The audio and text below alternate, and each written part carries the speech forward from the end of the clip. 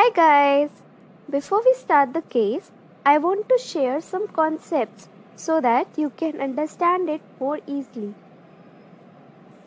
See, a company is governed by two documents.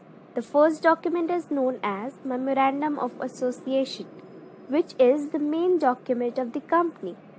It tells the objective of the company, limits its scope as what a company can do and cannot do.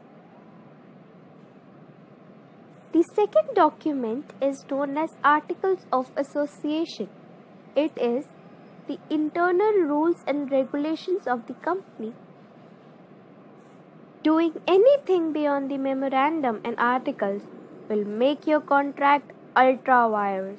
The contract will become void, which means it will have no legal effect.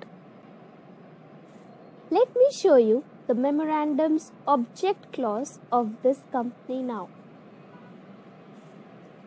The object for which the company is established are to make and sell or lend or hire railway plans, to carry on business of mechanical engineers and general contractors.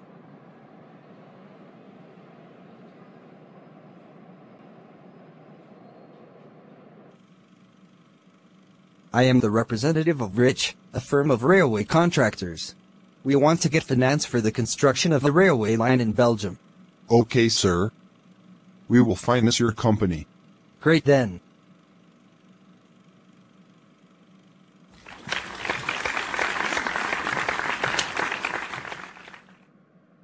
Why are you looking so happy? What happened? Oh yes, I am very happy today. We cracked a big deal today. We got to finance a company in Belgium, getting good interest. What? But yours is a manufacturing company. How can you do financing business? But the business is related to railway lines. So what is the problem? No, whatever the business is related to, you cannot go beyond your memorandum of the company.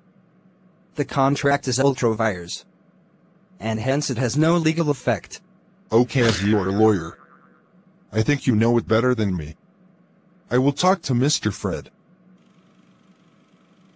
Hello, Mr. Fred. Hello. What happened? Why you called me so urgently? Sir, we cannot continue the contract as it is ultra vires to our memorandum. What are you saying?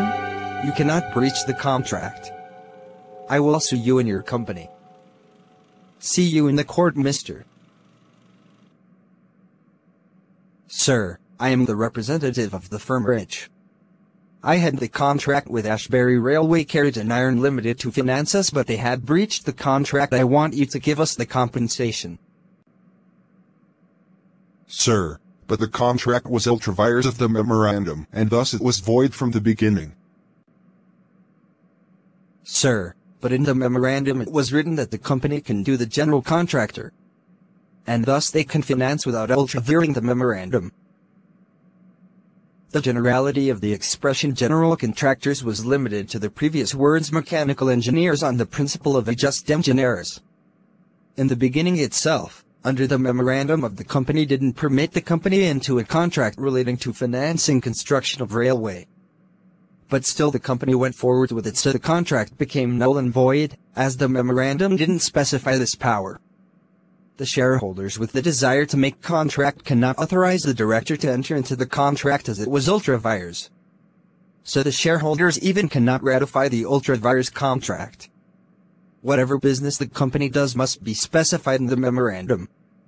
And thus Ashbury Railway Carriage and Iron Limited has not done breach of contract, as there is no such contract from the eyes of law.